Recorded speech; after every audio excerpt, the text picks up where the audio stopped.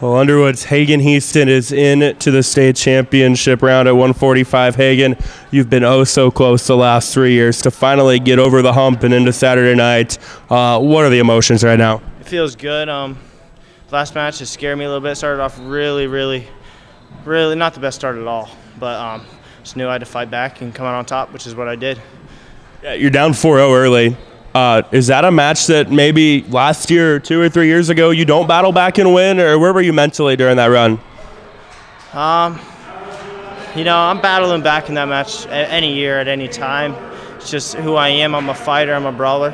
I'm never gonna give up and fold.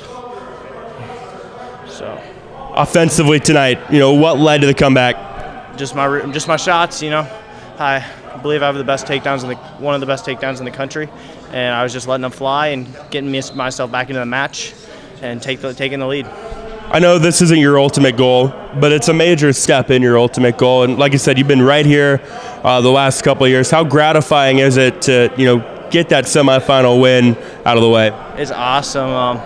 It means a lot. I haven't done it yet in this high school career, but I'm definitely gonna do more than just that tomorrow.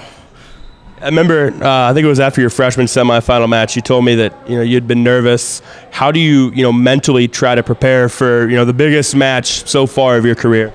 I've been in so many bigger matches in my career. A couple months ago I was here at Hy-Vee Hall, just won a national title. There's bigger stages, but it's just a match. Don't know who the opponent is yet, but got a good idea. It might be Baker, and I wrestled him the past 2 years and beat him pretty handily both times.